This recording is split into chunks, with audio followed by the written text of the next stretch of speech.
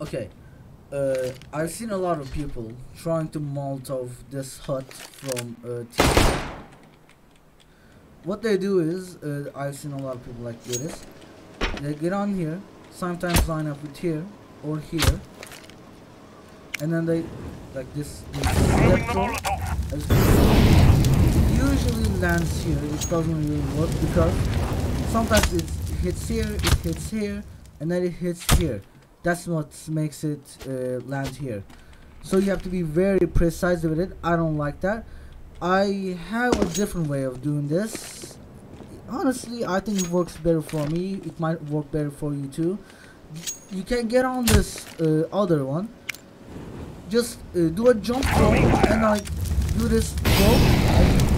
Like 9% of the time this works better because you have a better lineup like this, and I hits this thing instead of here. So it just enters at a wider angle. It usually works better if you practice a little bit. There's not much of a lineup. You just have to kind of trust your instincts. Just aim a little down here and it should work. Just throw it while you're in here. If it's here, it doesn't really matter because it's at such a wide angle. You just pass it and like done.